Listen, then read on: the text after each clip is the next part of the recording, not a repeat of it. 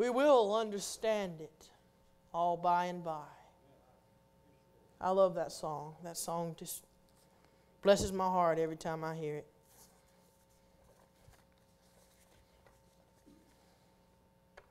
Good morning, Sandy? No. Good morning, Shady Grove.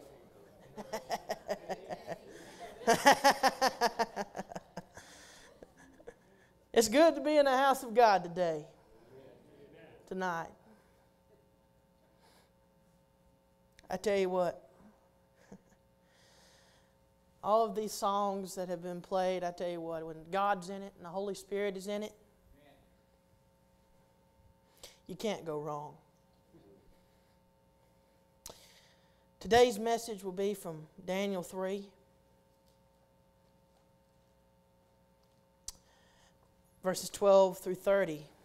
Today I will talk about three particular men. Shadrach, Meshach, and Abednego. And their faith in the face of fire.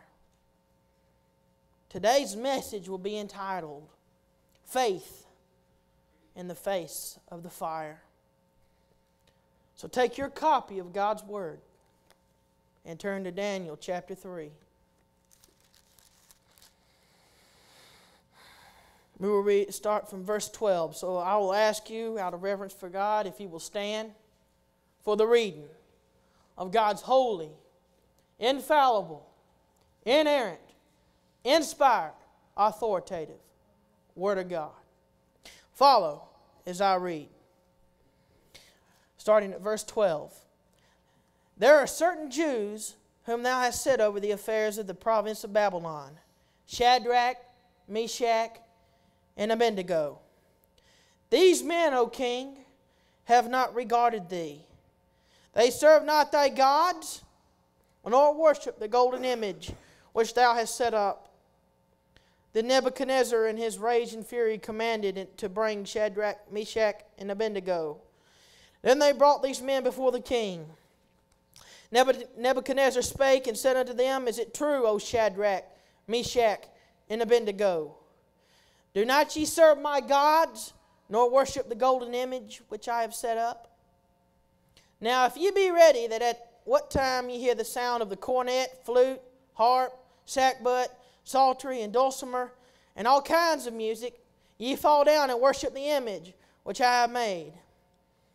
But if ye worship not, it shall be cast the same hour into the midst of a burning fiery furnace.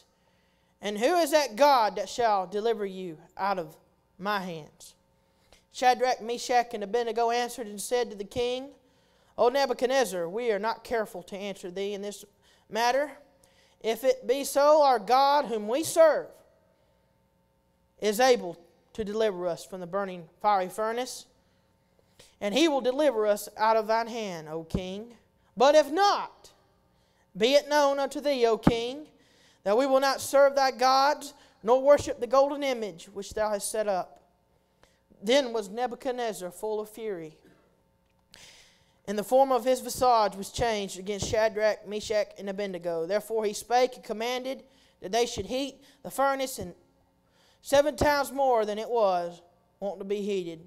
And he commanded the most mighty men that were in his army to bind Shadrach, Meshach, and Abednego, and to cast them into the fiery furnace. Then these men were bound in their coats, their hosen, and their hats, and their other garments, and were cast into the midst of the burning fiery furnace. You may be seated.